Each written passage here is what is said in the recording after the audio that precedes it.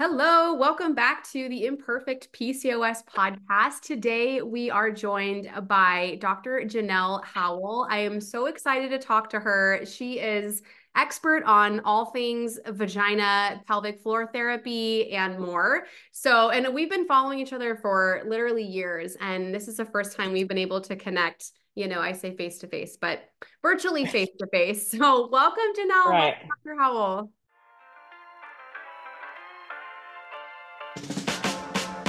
You're listening to the Imperfect PCOS podcast, where we share no BS science-backed strategies to put your PCOS into remission.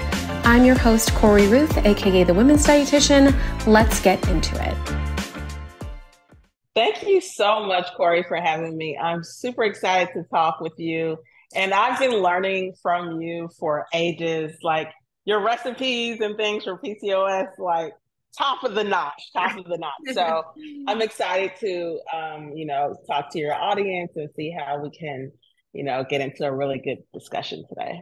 Yes. Oh my gosh, me too. And I know you've talked about this a little bit, but you have PCOS, correct? Yes, I do. Yeah, yeah. So again, another example of, someone who has the same diagnosis. If you're listening out there, never alone. So tell us, Dr. Howell, how you got into the field that you work in now. Tell us a little bit about what that is. And, there's so many questions and so much misinformation around it. Tell us a little bit about it and how you, in particular, decided to jump in. Great question. So I got into just general physical therapy initially, where it was more so about general movement and function, making sure that people feel confident with walking, running, playing sports and not being in pain whenever they're moving and just enjoying life. So that was my career for, I would say, the first 2 years or so when I finished physical therapy school. Okay. And I did traveling physical therapy, so I did get to sort of test out different specialties. And I got a position with women's health physical therapy. And at that time, it was only for bladder stuff. So, like Oh. urinary leakage, urinary frequency, urgency, which is like the need to pee like right away, not feeling like you have that control. And Mhm. so I did that. It was only supposed to be a 3-month contract. And I literally just kept renewing it like over and over. Nice. So after a year, I was like, I should probably just go ahead and specialize. And that's when I did my residency in Cool. Chicago at Loyola. And then now I'm not no longer working at a clinic or in person. I'm doing virtual work, but Mhm. still with pelvic floor dysfunction and focusing more on sexual pain and vaginismus now. Yeah. Yeah. I love that you really run the gamut in all of the different complexities that are involved with pelvic health and women's Yeah. health in general. And I love that you are not afraid to dabble in, this and that here and there everywhere. It's so needed. It's so Yeah. Oh, thank you. uh, Appreciate you. very cool. And I love the bladder connection because I think I've commented on like 95 of your posts, like how I always have to pee. So yeah. Yeah, it's so common. Oh, I know. Totally is. Yeah. Um, Yeah. can you just illuminate for listeners what is the pelvic floor? What does it do? Why do we have it? And how, when things go awry, what can that, how can that manifest in, someone who's maybe, wondering that question? Yeah, that's a good question. So the pelvic floor is a group of muscles. It's not just one muscle. Okay. It's a group of several. I think there's over 20 pelvic floor muscles. Oh, wow. And it sits at the base of the pelvis. So essentially it's everything that keeps all of our pelvic organs in. Okay. So we've never really thought about it, but like what's keeping all of our organs from just slipping out? Just hit, yeah, And falling out. right, yeah, and that's the pelvic floor because we have these openings down there, especially as women. Right, we have the vaginal opening, we have the urethra, we have the anus, and so the pelvic floor muscles act like a sling or like a hammock and holds those muscles up. So it's a very supportive muscle group, particularly for bladder control, Yeah.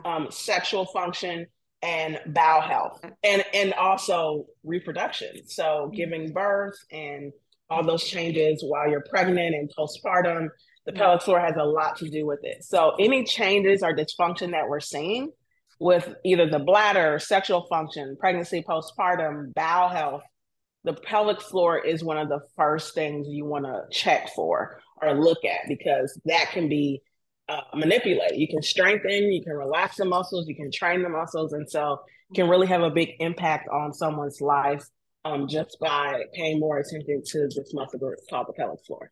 That is awesome. Oh, so yeah, go to the vaginal Olympics. It's amazing. Right. So, Exactly. I brought this up the last time I talked to somebody who works in pelvic floor therapy, and I I just want to preface this whole conversation with the dire need for this type of work. After I gave birth to my son, I could feel serious changes in my pelvic floor that I had never experienced with my daughter. I was, a little older, as my second. And I remember asking my OBGYN, actually was a great doctor, but I said, I'd love to be referred to pelvic floor therapist. I think I need some help there. And he goes, well, we don't really typically do that. I mean, unless you tear from, what do you say? North to south to east to west, we don't really typically recommend that. And I remember sitting there like, that's not accurate. I don't think. Yeah, not at all. Still think I need help, and I was in a rural area and there were none where I lived. So it's so amazing that we have, virtual resources like yourselves, especially when we are in a place that doesn't have a ton of specialty doctors.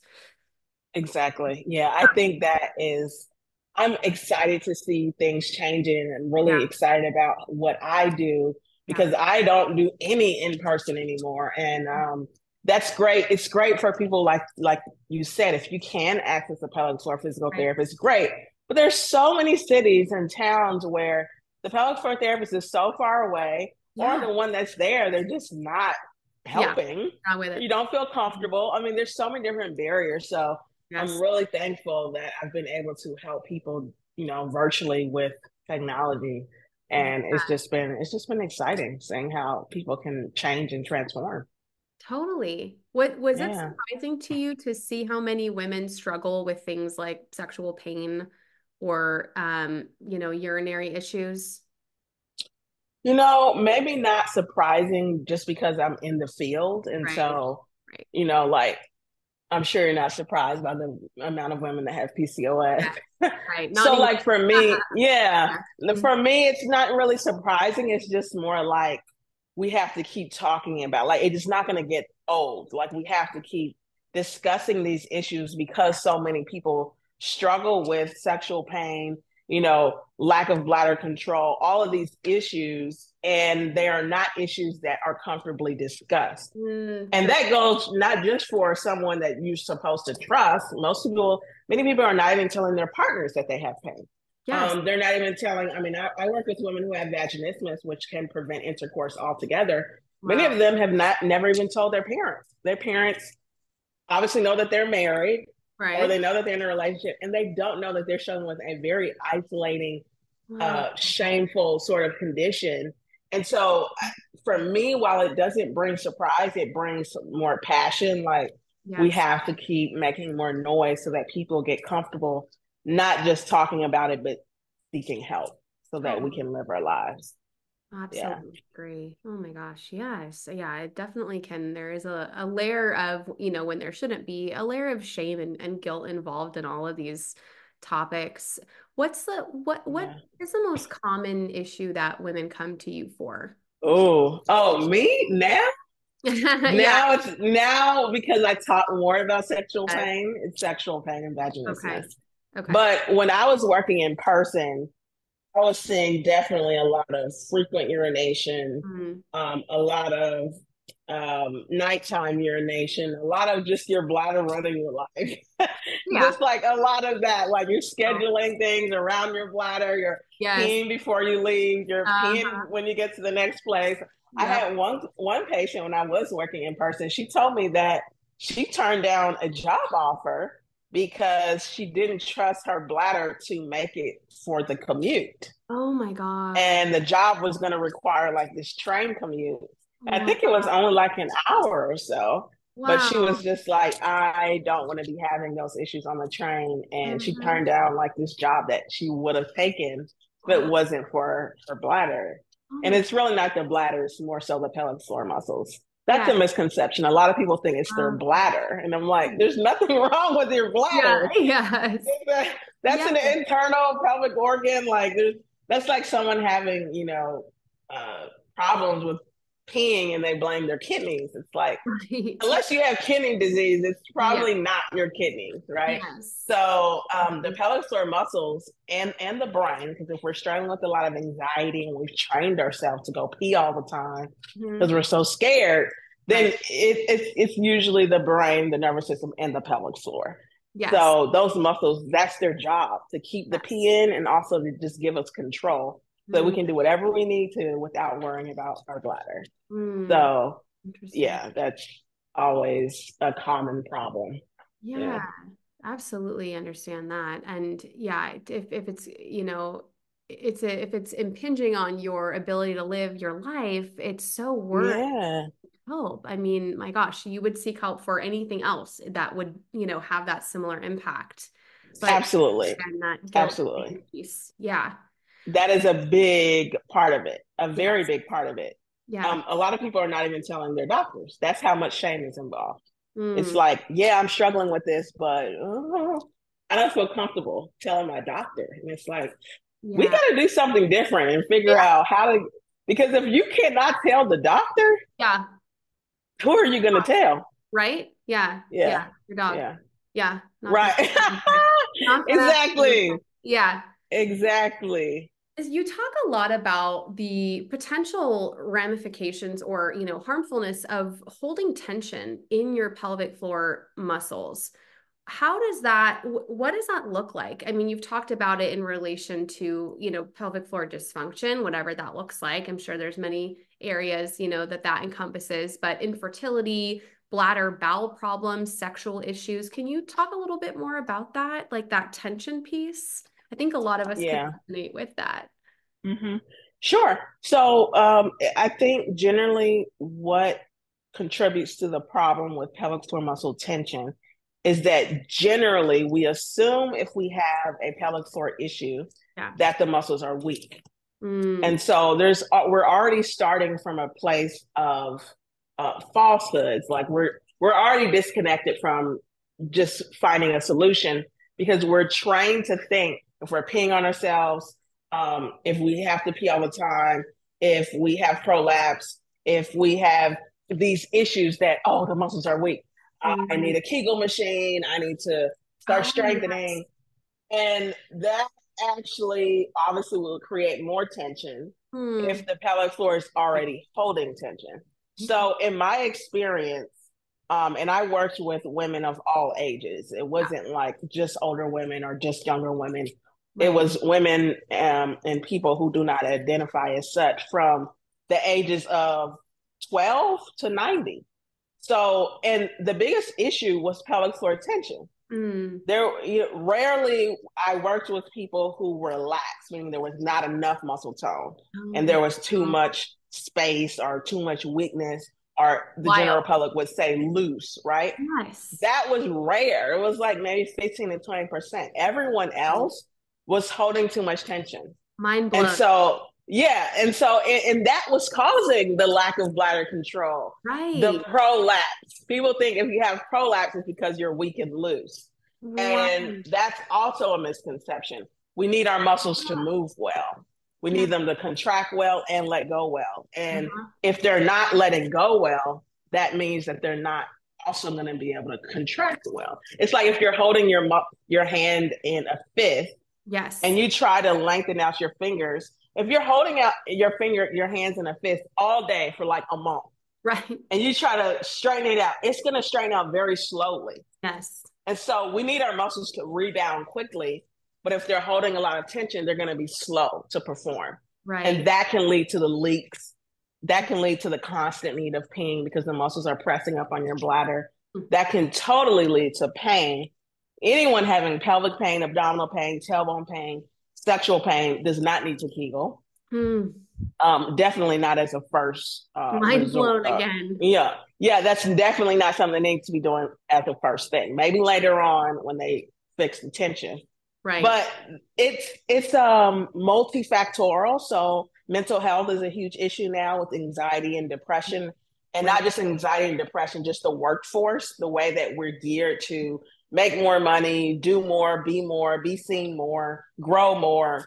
And so it's this constant grind. And so our nervous systems are on constant go. Yes. And so the muscles are like tense. They're just, wired to be contracted and not relaxed. Right. And postural issues, history of sexual trauma, medical trauma. There's a whole host. There's a whole host of things that would cause the muscles to actually close and tighten. And so that's actually the biggest problem is the lack of the muscles to let go. If those muscles don't let go, they're going to be tired because they're always contracted. Right. And therefore weak. Makes perfect sense. So that is a huge problem. Yes. And there's definitely more education happening with social media. So I'm glad about that.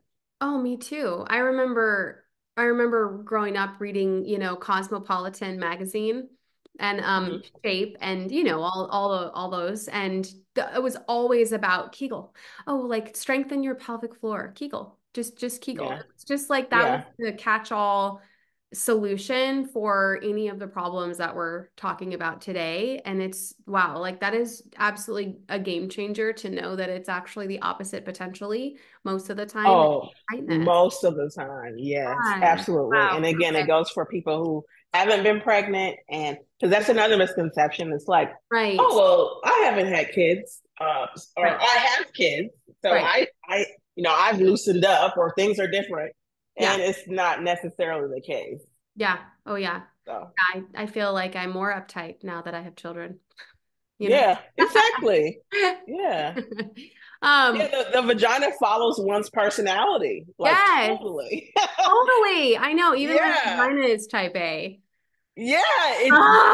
No, when I say that is so real, like the vagina is the most sensitive place to anxiety. Yes. It is like, I remember doing pelvic exams and I had to say relax like at least 20 times in one appointment. Like it was like relax, like let go, like stop, like unclench. And for many people, when they tried to unclench, they would actually squeeze. That's how disconnected they were from relaxing. Oh, yes. It's a huge problem. Oh my gosh.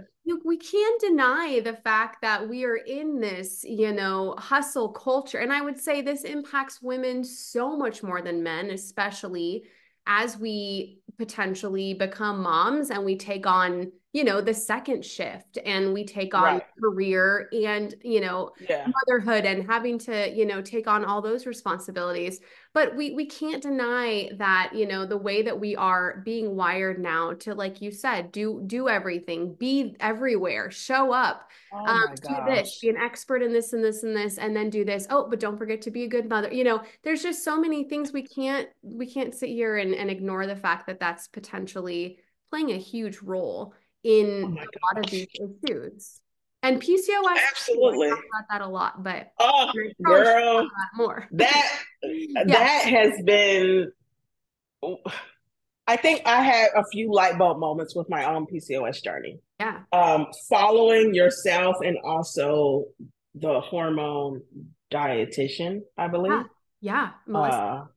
Yeah. So you and her have been pretty pivotal with like some pretty big light bulb moments. When I figured out that insulin resistance was a big part of it, that helped me tremendously. And like not eating naked carbs, I forget how you guys word it. That was like, wow. And also finding out about inositol. I would say those three things, we're like, okay, huge. But that stuff means little to nothing if you are hella stressed. So true. It is so true. It's like, I was on it. I remember right before I quit my job, I was on it. I was taking my inositol. I was walking every day. I was still working for someone else, and it was still like, a full-time job, but it was working for someone else. Yes. And so it's different than entrepreneurship. Oh, yes. And I think I was taking like vitamin D and turmeric. Nothing crazy. I wasn't taking a million supplements. Yeah. And that was like one of the few times in my whole life where I got my period like every single month for like 3 to 4 months straight. I was so excited about it. Right. Listen, I quit my job. My period said, peace. No, no. My period was like, Yep. oh, you want to be grind? Okay, like, and so it's been a struggle ever since. Mm-hmm. Mm-hmm. Yeah. And Yep. it's like, I'll try to get back on the inositol and like supplement, you know, do the whole supplement thing. But if I'm still like stressed and not sleeping and constantly working and on my phone, and the Mm-hmm. body keeps the score. No, yeah, oh yeah, 100%, 100%. It's so true. Our body is our barometer. Yep. Yeah. And Mhm. learning how the stress is related to the blood sugar and like Yes. how it's all impacting the insulin function and everything. It's just like, wow. And Yeah. so I have so many stories I could talk forever, but yeah, I'd that's love to that's hear one of them the one things day. that I'm still learning. It's a Yes. work in progress. It really Yeah. is, myself included. Yeah. People see pop on my page and they think that I've reached some magical, mythical end destination. And I'm like, no. It definitely looks Still that way. I'm struggle. like, I want to be like Corey. Like, No. I'm like, listen, she has the best meal and she knows how to make them look so delicious. I just need to channel my inner Corey and I do my eat good. ovaries I'm will not be gonna okay. lie. I do eat good. Yeah. Yeah. And that's a big part of it, I think, right? Yeah, yeah, yeah. Yeah. You got to Yeah. keep it, you got to keep it fun. Yeah.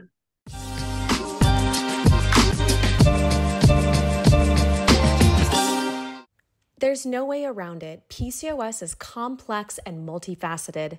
What we know about it, including how best to treat it, is constantly changing. That's why I've dedicated my life's work to helping women put their PCOS into remission. Inside my signature program, the PCOS Boss Academy, women lose weight permanently without restriction and master their most stubborn PCOS symptoms. If you're looking to get pregnant or want to be a mom in the future, my ultra-successful Get Pregnant with PCOS program supports moms-to-be every step of the way in conquering PCOS symptoms and bringing home the baby of their dreams. Plus, there's an additional weight loss mode to check into. These are all of the science-backed nutrition and lifestyle tweaks you need to improve your PCOS and change your life from a qualified healthcare provider and leading PCOS expert in the field. Ultimately, we are in control of our PCOS, and I would love to work with you inside one of my upcoming programs so you can step into the best version of yourself and start feeling like you again.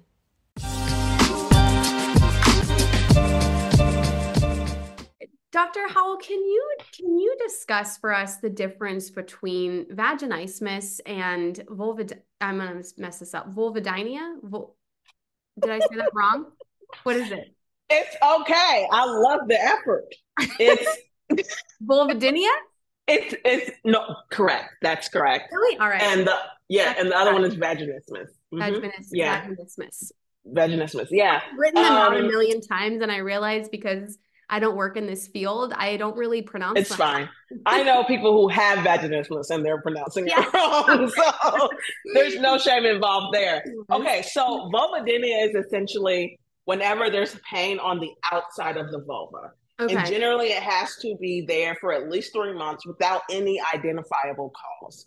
Okay. So let's say you have 3 yeast infections back to back and you're having burning. That's not vulvodynia because we know why you're probably having that burning. Yes. But if it's not that, the yeast infections are gone. It's been going on for 3 months and you're having like burning, stinging, or even itching around the vaginal opening. Okay. Sometimes people have burning or pain on the clitoris. Okay. There can be pain, burning, stinging on the inner labia, like the inner lips that surround the vaginal opening. Okay. So that's vulvodynia. Vulva obviously is vulva, and then dynia is just means pain. Okay. So essentially the vulva hurts. Okay. And for a good percentage of people with vulvodynia, they have a tight pelvic floor. Over 90% of women who have vulvodynia have a tight pelvic floor. And this is the number one cause of painful sex for women that are not in menopause. So we can assume that if someone says they're struggling with pain during sex, a good percentage of those people are struggling with vulvodynia. Okay. So a big part of the healing process involves figuring out what's driving the pelvic floor to be overactive, also retraining the pelvic floor through exercises, posture assessment, manual techniques, whether that's internal manual techniques or external manual techniques, figuring out how can we support the pelvic floor so that it feels safe to let go and relax. So that's a big part of, that's the vulvodynia. Okay. Vaginismus more so is about a barrier to entry. Okay. So sometimes there's also pain and burning with it because the muscles are so tight that it's like nothing can get in. Got it. It was previously believed that it was an automatic muscle spasm, but that's been sort of debunked. Okay. And so, but if we really think about it, if someone's expecting pain because they've had it in the past or nothing has gone in before, then of course you might sort of clench your muscles. And that goes for any condition beyond just pelvic conditions, right? If you're scared, you're probably going to clench up. Yeah. There people who have vulvodynia have been shown to have that same thing, and that doesn't prevent the insertion. So with vaginismus, it's not really about some automatic muscle spasm. It's about for people who have vaginismus, extremely tight pelvic floor muscles to the point where a tampon cannot get in. A pelvic exam either can happen, but it's so painful. They're like having anxiety attacks and all these things. And also it's usually a fear of pain or a fear of insertion. Right. Not for everyone, but for a lot of people who have vaginismus, there is usually some fear or anxiety involved with pain, sex, insertion, and then just the super, super, super tight vagina. and until we get that thing to open up, there's probably going to be still a difficult time having intercourse and vaginal insertion. Yeah. I mean, that's so life-changing to be able to remedy that. I mean, yeah. And it was really, it's so interesting. I think it's really my PCOS experience that led me to feel more sort of connected to women who have vaginismus, because I feel like it's such a isolating and shameful. Well, I don't know if I struggle with a lot of shame with PCOS, but there is a feeling of like, I don't feel woman enough. Yes. Like with PCOS, like, totally. Like I should be able to just get my period. Like this is so basic. Like I know. Like why can't I do this? Or I should be able to naturally get pregnant, right?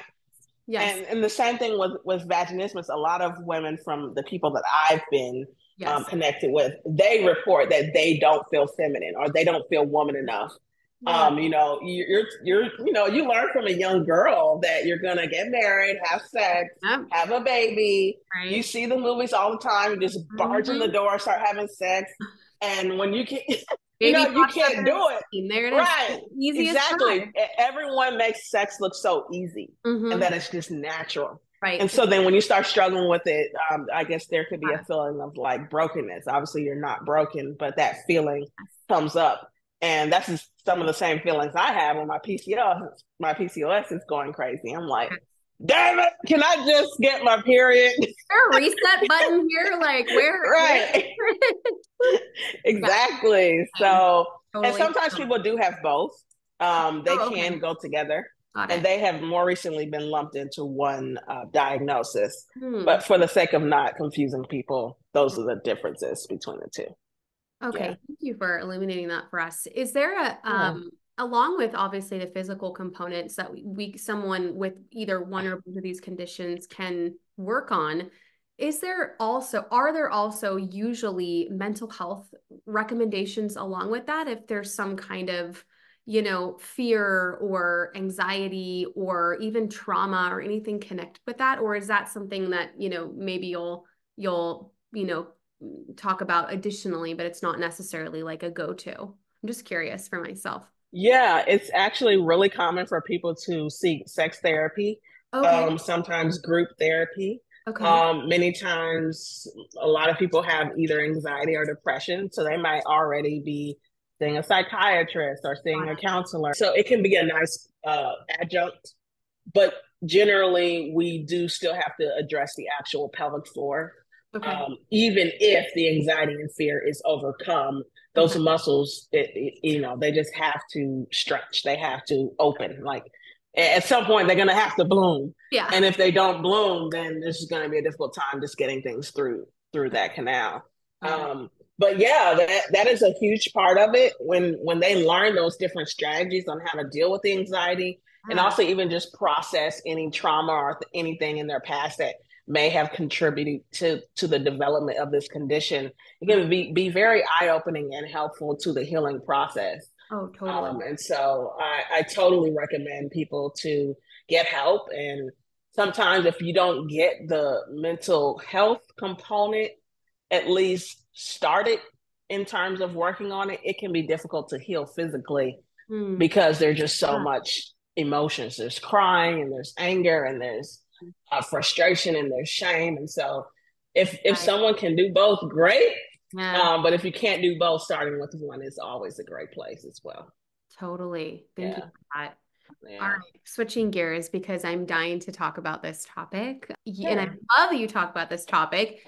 When you talk about nutrition for the vagina, this is obviously my, I'm like fascinated in this subject, but I love that you really like to do, go into this on social media. And I think it's just fascinating. Could you touch on a couple that you typically would be like go-to recommendations that are helpful and why? Oh man. Oh my gosh. Where do I begin, Corey? Podcast. I know. Oh my gosh, where do I begin? Okay, so I will have to say that vitamin C rich foods like blueberries, citrus fruits, even cauliflower. I know we don't think of cauliflower as like a vitamin C rich food, but just let me stick with blueberries. I love blueberries because they're anti-inflammatory. So this is going to be good for literally any disease. Yes. Whatever you have that's a problem, you need to fight the inflammation. Blueberry. So blueberries are high in vitamin C, and vitamin C helps the body to make collagen. And collagen is the protein that's in the wall of the vagina. And so we need the vaginal wall to be healthy to help us with strength, bladder control, lubrication, because that's where the lubrication is coming from. It's seeping through the walls of the vagina. And so if the tissue in the vagina is not healthy, then it's going to be difficult to feel like you have good vaginal health and fitness. And so that's a big one. It's just like getting enough vitamin C, because you can be eating the protein, but if you're not getting the vitamin C, then your body may not be manufacturing the collagen very well. Right. And so that's one food that I really, really love. Awesome. Another thing that I love is salmon. I know you have a few salmon recipes. I think I've seen you cook with salmon a few times. Like you're the recipe queen. I cannot stress that enough. Like, oh my gosh, I need to have an album like just for Corey's recipe.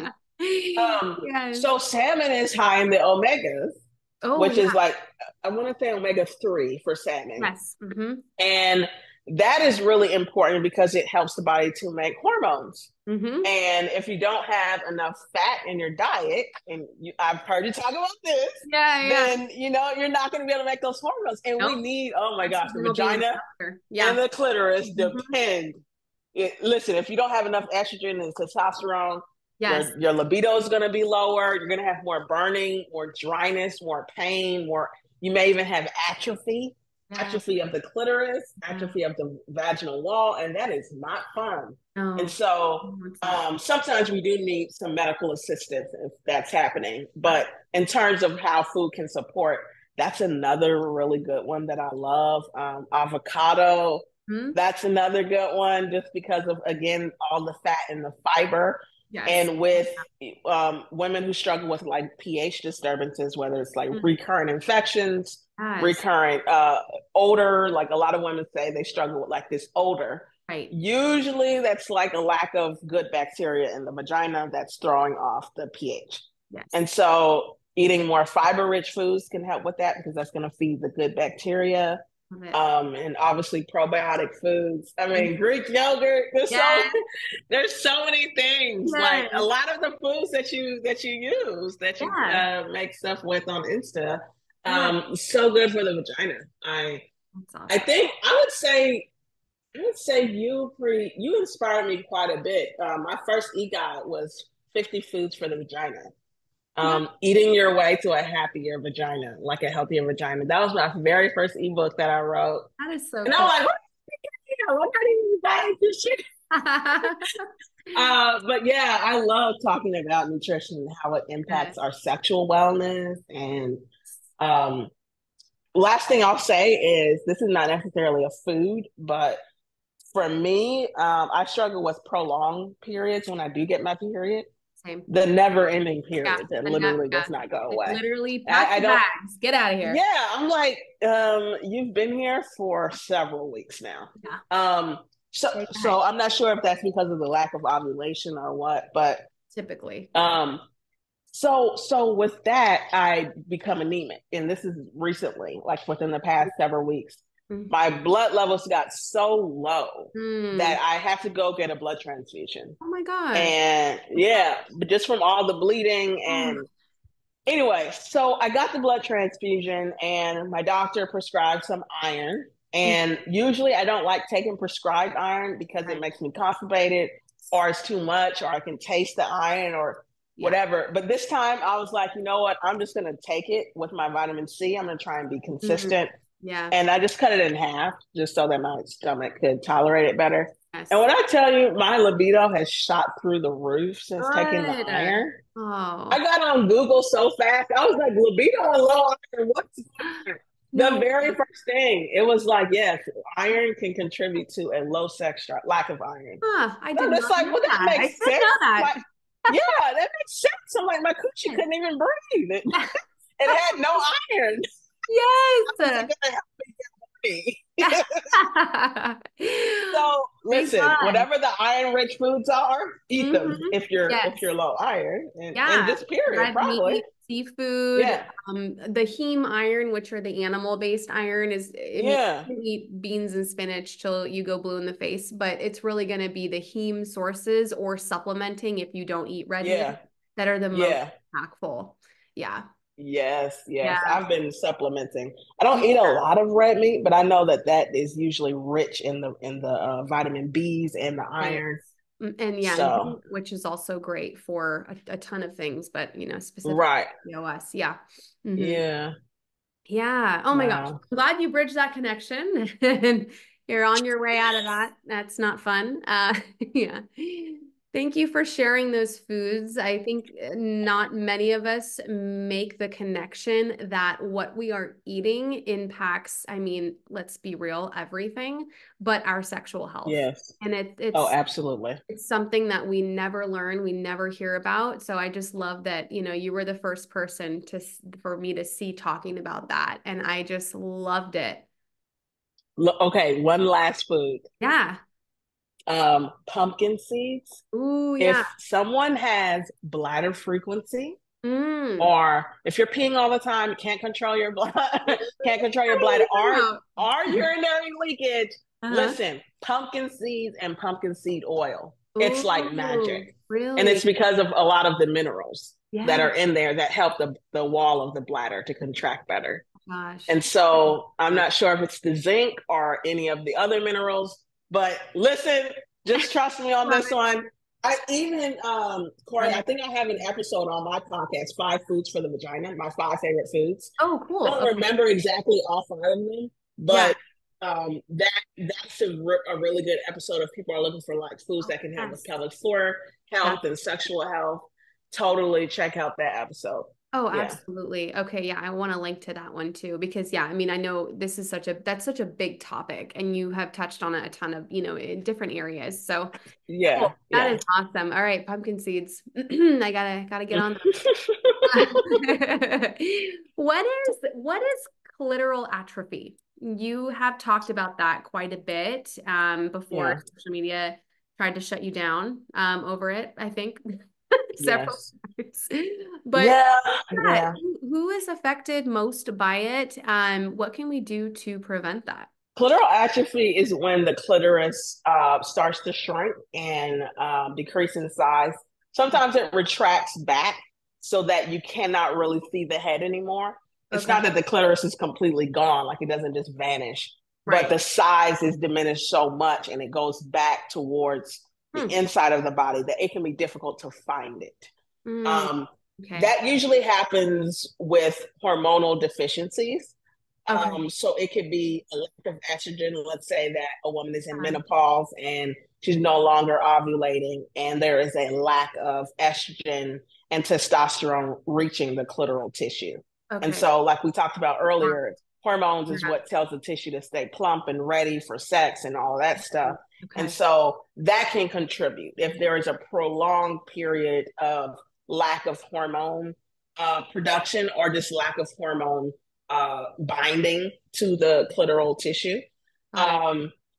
So that in combination with lack of prolonged sexual arousal.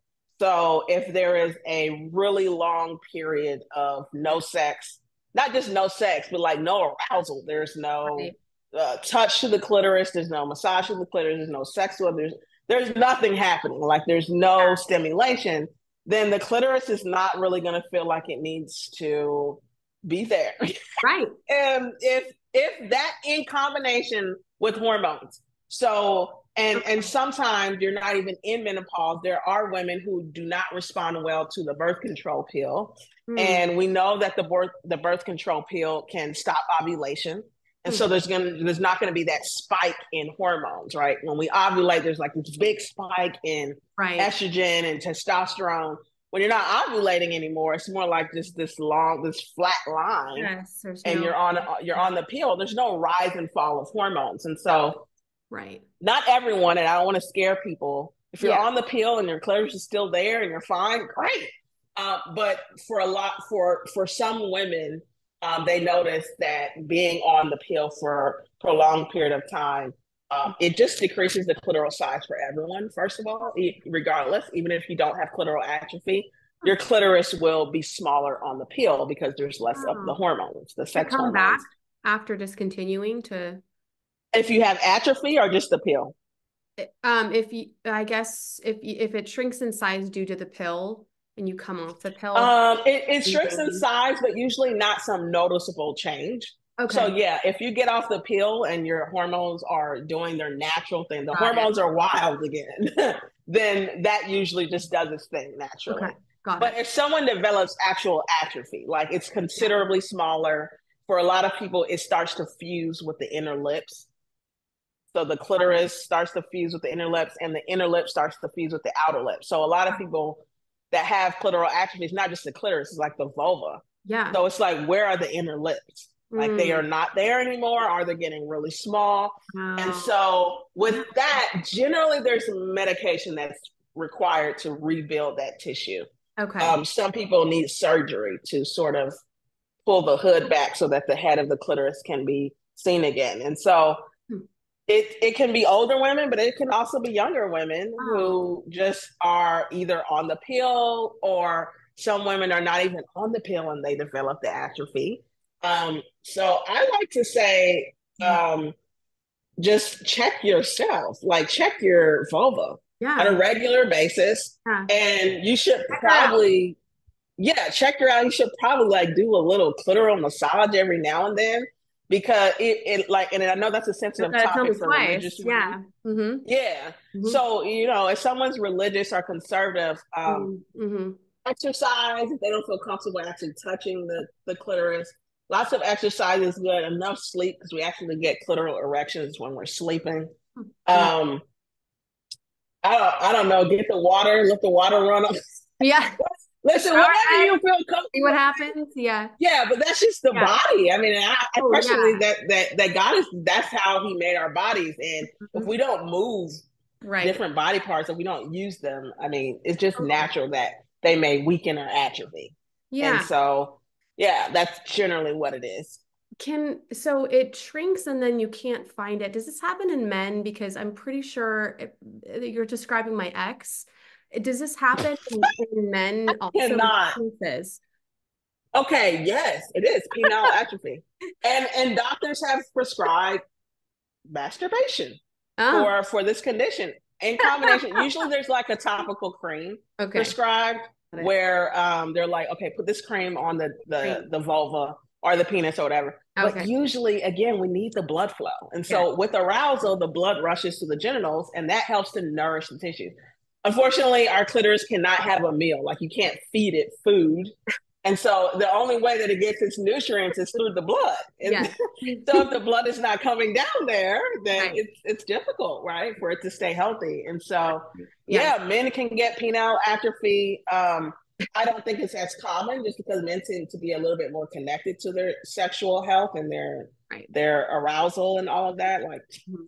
men, they're taking care of themselves generally. Yeah. Generally speaking. Too much. Women on the other Yeah. hand, there's just so much shame and disconnection going on That there. is So so true. And that yeah. could be an entire episode in and of itself. Yeah, exactly. Dr. Howell, thank you Yeah. so much. This conversation is Yeah.